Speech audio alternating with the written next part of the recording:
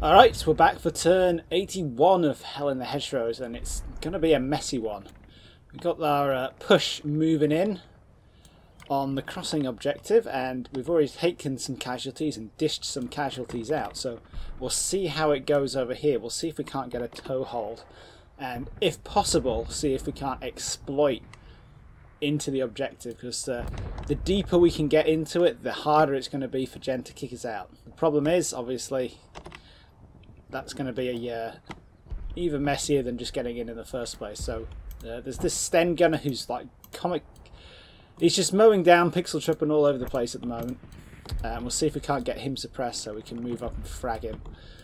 And in other news, well, that's about it. Everything else has kind of died down a bit. This Panther's just about getting into position. We'll see if it can't get eyes on anything up here. It looks like Jen's moved all three of his Shermans, or sorry, two Shermans and an Achilles up here to put fire down into this area, so we can't really cross. You know, so we can't move up into the rail bridge objective, but that's okay because we're really focusing over here now. So we're going to press go, and we're going to watch all these icons down here start flashing, and watch all these terrible things happen.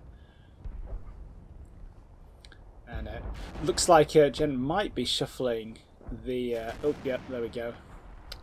Might be shuffling some tanks over this way to support the crossing.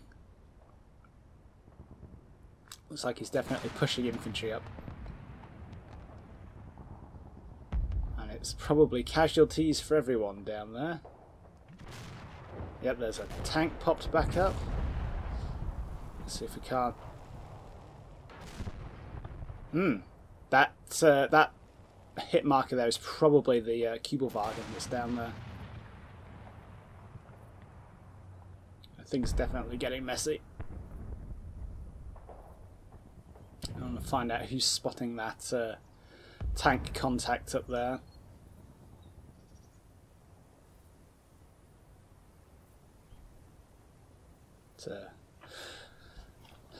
Yep, that got messy quick. Then let's do a quick check over here, because it looked like Jen was shelling this area with one of the 6-pounders. He's got a 6-pounder up there, and it's looks like it was putting some rounds in on the HMG team here.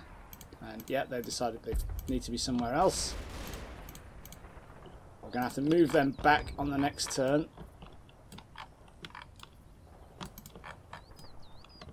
And have we got anything else going on around here? No, not really. Some of Jen's troops moving back up.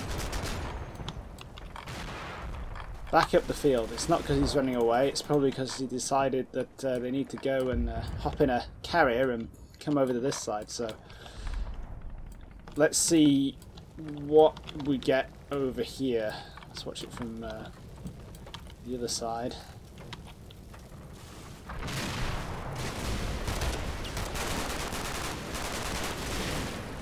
Yeah, so that Sten gun has been putting some oblique fire in on those guys through the gap in the hedge.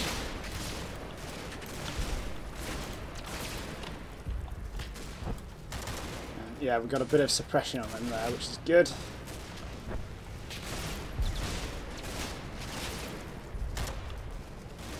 But of course, Jen's probably got his buddies running across the road here. So, oh, we actually got some bodies up to the hedgerow. That's good, even if they are getting Bren gunned to death there, and hand grenaded.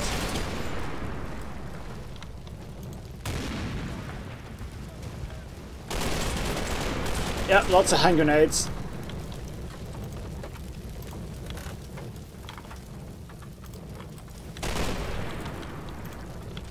And yeah, no surprises that those guys are running away there.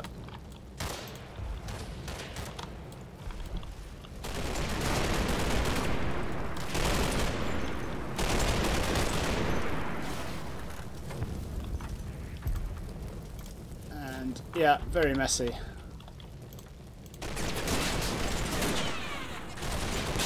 The issue is, I said in the last one, you'd never normally move up to attack an enemy position like this. for obvious reasons. Everybody's dying. The issue is that we can't... What we usually do is either flank the position, which we can't do, or suppress the enemy so that they're keeping their heads down and you can run up and hand grenade them. But we can't do that either. So,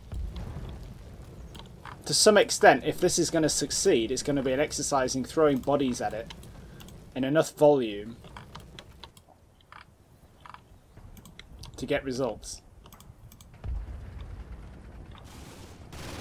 And, you know,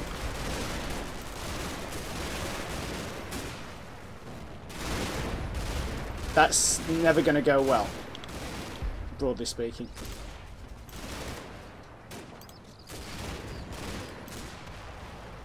A, we don't have enough bodies. And B, it's not even particularly likely to put us into a winning position. It's one of those headquarters units has moved up there as the radio man.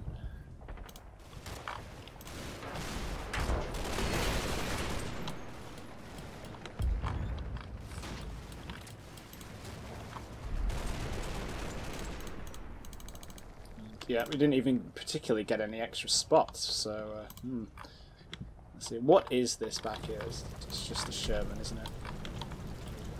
Yeah. No, it's not the recruit one because it doesn't have a big hole in the top. It'd be worth moving a Panther up to take a pot shot at that. We could probably quite safely move the Panther down this road here. Possibly. We'll see. But down here we need to get these guys up and running and putting fire out, pretty much. That area fire we did where the overlapping, like overfiring shots going through the enemy position was actually kind of effective. That's probably our best bet here.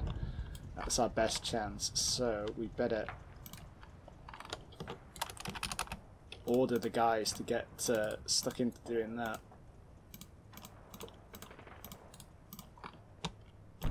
We're just going to have to expend ammunition in vast quantities here.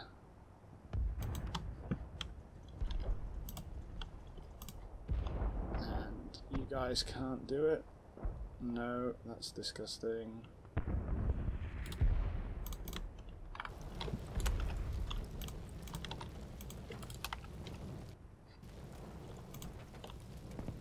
You guys can see that guy, but you can't do anything about it.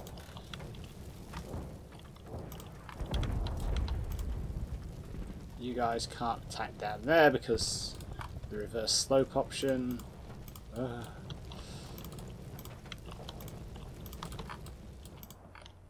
See what I mean about it being just awkward? Let's move you up. But essentially we really don't have any choice, as I've pointed out. Trying to get the Panther forward at least and maybe kill a Sherman, but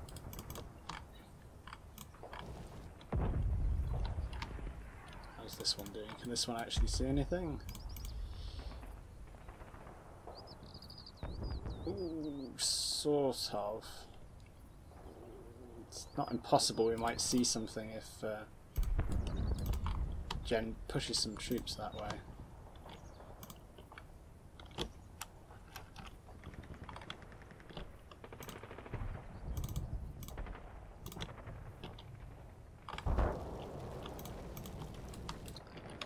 But pretty much here we need these guys to... Can we still... No, we can't. They're all shaken, so we can't give them any orders.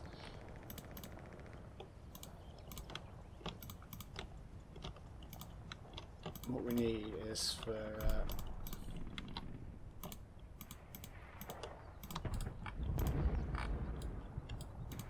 those guys to pretty much just get stuck in, and these guys.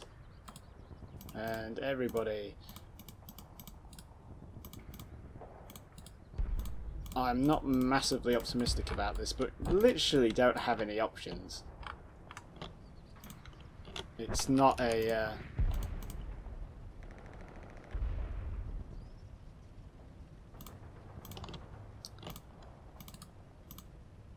not a good situation.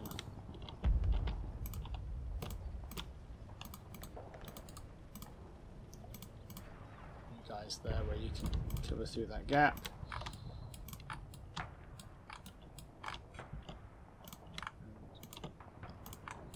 Keep you guys sneaking up here. Never know what we might get out of that.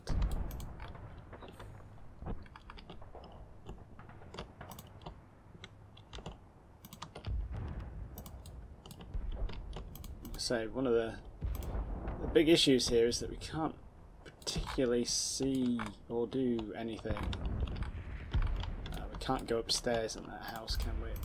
No, because the roof is missing. Even these guys up on like the if you put them on the upper floor up here, they can't see down here to where our problem area is because it's on the reverse slope, etc, etc. Now we're just going to have to World War I it, as it were, which I don't like, but I don't have any other options, so yeah, we'll keep this up for a turn or two. I say a turn or two, turn or three, and then we're going to think about surrendering at least. Because we're not going to be able to make much hedgeway. Ugh. Too much Bocage, that's what that is. Too much headway anywhere else. You know, maybe we can get into a position where we can contest the crossing at least, maybe. But we're not going to win this. That boat sailed ages ago. So let's just press go, get this back, and we'll see what how this pans out on the left.